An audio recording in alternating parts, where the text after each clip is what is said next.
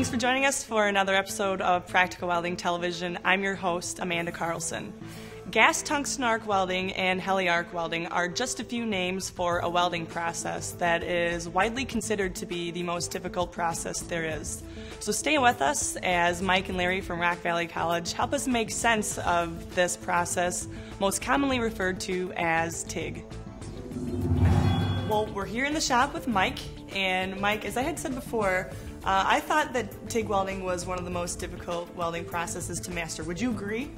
Yes, I would. It takes a great deal of skill and concentration to do it. I usually tell the students that want to learn to TIG weld, if they can't do this, then they might want to practice that, because it takes a great deal of skill, because a lot of things are going on. If you're right-handed, you normally hold the TIG torch in your right hand, and then you're adding the filler material with your left hand. You have your helmet that you have to get used to, kicking it down if you don't have an auto darkening, and then you have one of your feet running the foot pedal, which is like a gas pedal in your car. It helps control the amount of heat input to your metal. Mike, could you explain the different components that go into the torch itself? Sure. There are a few components that we need to assemble this torch. First of all, we have a collet and a collet body, and these are matched to the size of tungsten that you're going to be using. This one happens to be a 332 tungsten and 332 collet and collet body, so they need to match. These are what are going to hold the tungsten in the torch, and these are put together and threaded in the end of the torch until the finger snug. You don't need to tighten it down with a pair of pliers, just snug with the fingers is fine. Then we use a back cap, which is on there to allow the tungsten to insert up into it. Okay. There are a couple different, or some different lengths of back caps. This happens to be a long one, and this is a short back cap, and it even has some stubbies that are even shorter than this.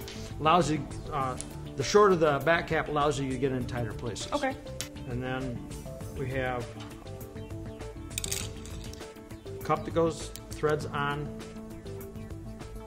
the collet body, finger snug. We'll insert the tungsten. If you notice on here, it's colored. That end goes in first. I normally tell my students to only sharpen the non-colored end, because the colored tungsten, that's what designates what type of tungsten it is.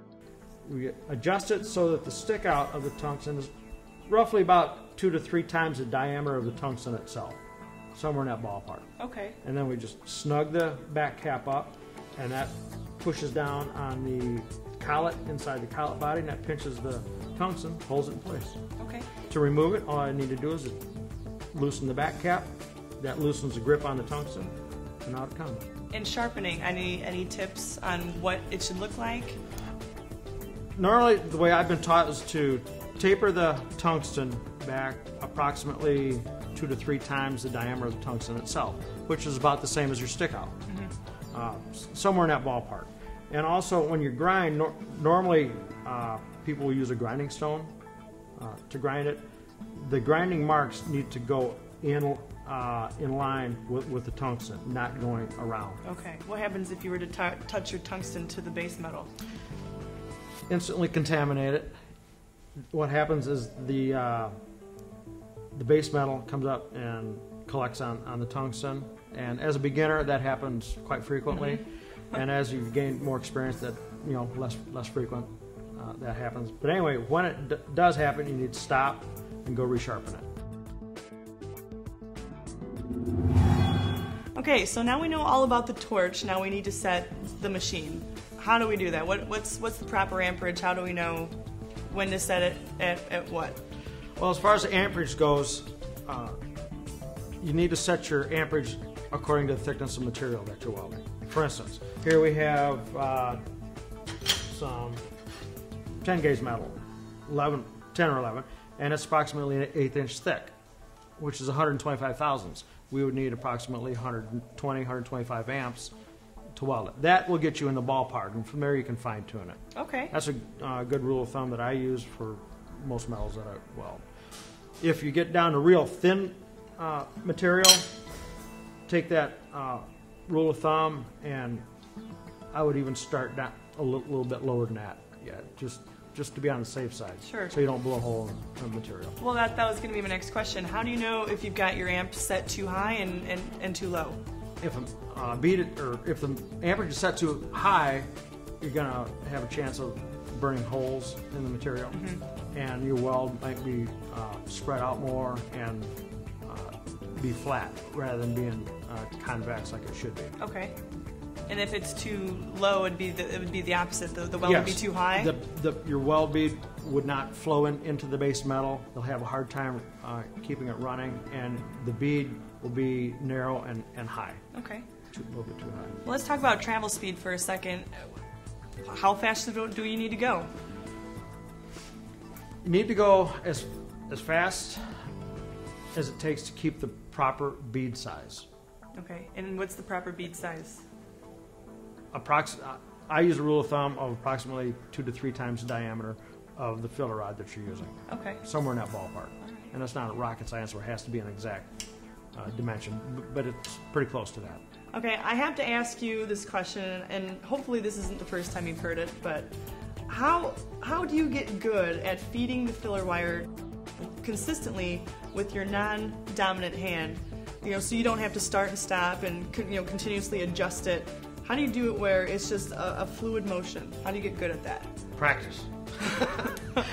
What I tell my students, first of all, is the problem is because the welding rods come in 36-inch lengths. We take a pair of cutters and we cut them in half. Because the longer they are, the more movement there is. And for a TIG weld being so small, you need very precise control. Next thing is you need to learn to walk it through your fingers. As you're welding, you're adding the material, adding the filler rod to the bead. This rod keeps getting shorter. Well, if you can move your hand closer and closer and closer, or you can learn to feed it through your fingers. Get comfortable.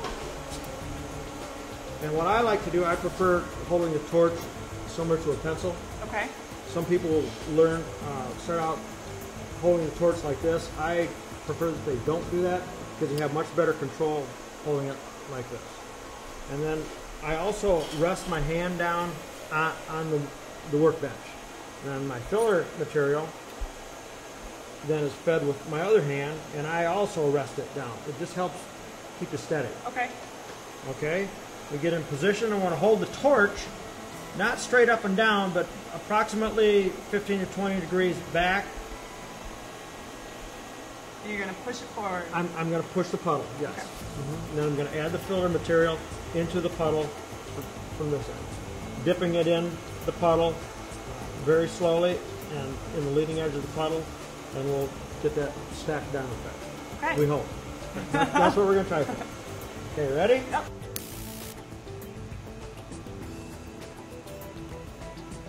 And you can see I'm establishing the puddle with the tungsten, with the torch, and I'm dipping the filler material into the puddle that I'm making with the torch.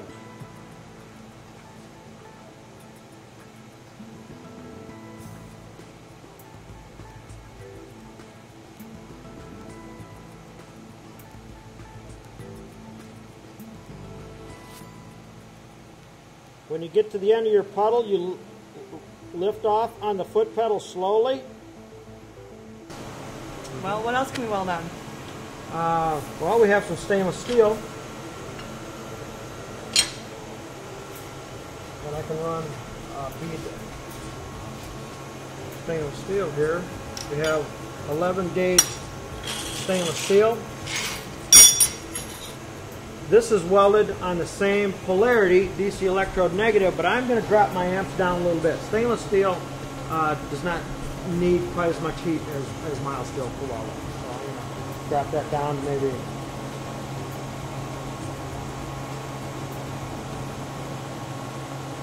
105, 110, somewhere in there. Everything applies, technique is the same. When you're adding the filler material, you want to get yourself a rhythm by adding the filler material. It's called dabbing it into the molten puddle, and you want to get a rhythm going so that you have the same amount of material melted off every time. That helps with the consistency and uniformity, and that's what will help get that stacked diamond effect. Okay, it's my turn, and I'm going to attempt to run a bead on stainless steel. So hold on. Very good. Dip the rod in the puddle. There you go. Very good. Okay, so this was my first bead, right here. Not pretty. But with a little help from Mike, this was my second bead, and then this is my third. So I think I made a little bit of a progress there. You made great progress in just 3 beads. So you picked it up very, very quickly. So with some practice, I think you can make a great welder. Really great TIG welding. Well, I hope you learned something about TIG welding today, because I know I sure did. But if you need more information, please visit us on our website, thefabricator.com, and click on the welding tech cell, which is located at the far left side of your screen. From all of us here at Rock Valley, we'll see you next time.